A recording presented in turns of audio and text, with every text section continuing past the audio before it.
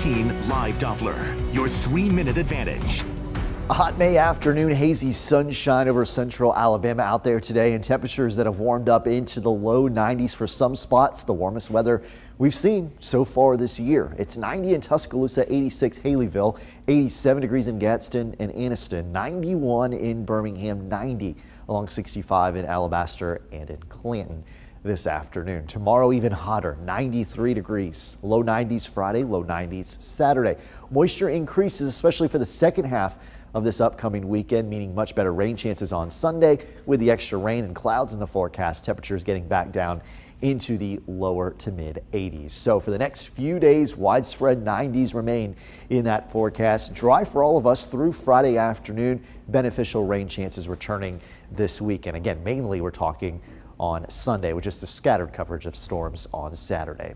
Quiet on the WVTM 13 Live Doppler this afternoon. We stay dry, mainly clear skies this evening. Warm, 79 at 9, down to 76. That's it by the time we get to 11 o'clock tonight. Overnight low temperatures in most spots into the upper 60s to right around 70 degrees. More sunshine and hot weather in the forecast for tomorrow. Dry for our Thursday. Mostly dry again Friday with increasing moisture well down to our south. That moisture makes it here on Saturday in the form of a chance for some afternoon showers and thunderstorms, possibly lingering into the evening.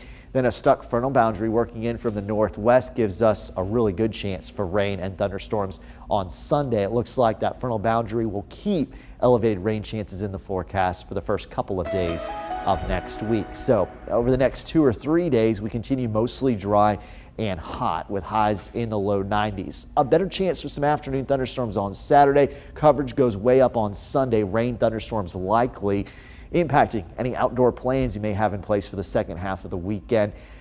Summertime looks at that forecast early next week. Daily chances for mainly afternoon and evening rain and thunderstorms. Brittany.